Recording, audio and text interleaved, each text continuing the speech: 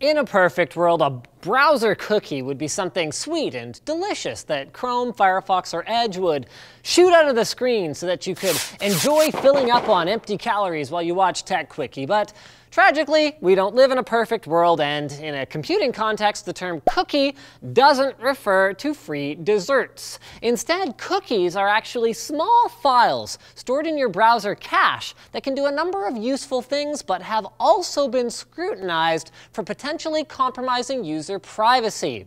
So how exactly do these things work, and why the heck are they even called cookies? The name actually comes from magic cookie, which was an early term for a small piece of data passed between computers, usually for identification purposes. Modern browser cookies also identify your computer, but they serve the additional purpose of tracking your activity, which actually isn't always as nefarious as it sounds. The way it works is that when you visit a cookie-enabled site for the first time, let's say Amazon, the site will put a cookie on your computer that contains a unique ID.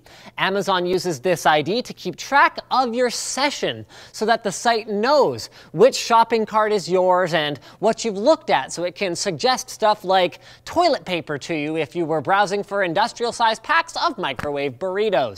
Session management with cookies has many more applications, though, than just virtual shopping carts. The identifier in a cookie can allow a server to keep track of your login so you don't have to keep punching in your password every time you visit a site, and it can remember how you've customized the layout or appearance of a page previously.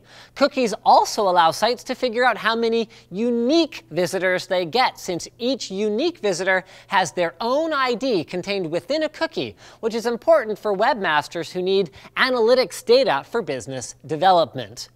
Okay, Linus, I get that cookies make things more convenient, but I heard they can also make me fat. I mean, spy on me. What's the deal with that? Well, one of the most common ways that your browser can compromise your privacy is by allowing third-party cookies, which are sent from sites other than the one that you're visiting. For instance, banner ads are often hosted on a different domain than the one that you're actually browsing, and can plant cookies on your computer that track you across multiple sites, which many people find intrusive and downright creepy. But even worse is the potential for cookie theft, which is exactly what it sounds like. Usually, super sensitive things like website passwords aren't stored in cookies, but the identifier in the cookie can be used to essentially steal a logged in session, meaning that an attacker could access your shopping cart, bank account, or even medical records without even knowing your password. And get this, browsers usually just store your cookies in plain text without any encryption, making them a vulnerable target, though using websites that transmit cookie data over a secure connection can help somewhat. So what can you do then to mitigate these privacy risks? Well, first of all, most browsers will allow you to disable third-party cookies with a simple option. So you'll only get cookies directly from the site that you're visiting. And if you want to take it a step further, you can disable cookies entirely if you don't mind missing out on the features that they offer. Number two is, if you've got cookies on, or even just in general, be careful about what you click on and what sites you're browsing. If you're only navigating to trusted sites that are going to not spy on you, then no one will be spying on you. Although it's not always easy to tell who to trust these days. And finally, keeping the hard drive on your computer encrypted is actually a pretty key one, because if someone walks off with your entire computer and all the cookies on it, it's an easy way to have the bad guys putting their hands in your cookie jar, so to speak.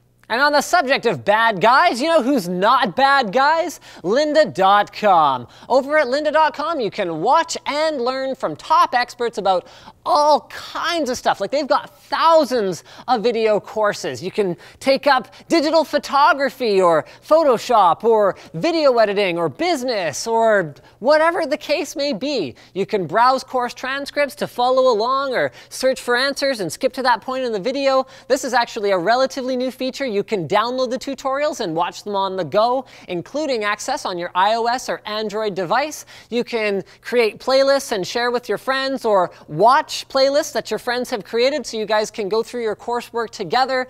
It's great stuff, and it's free to try for 10 days. After that, it starts at a flat rate of just $25 a month. So whether you're looking to become an industry expert, or you're just passionate about a hobby or whatever else, check out lynda.com/techquickie and sign up for your free trial today.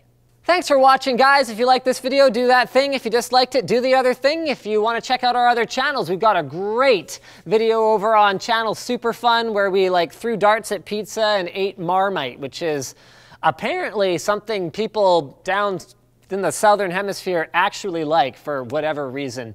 Thanks again for watching. As always, don't forget to subscribe and follow and all that good stuff, and I will see you again next time. Cue the angry comments from Australians and New Zealanders in the below the video place.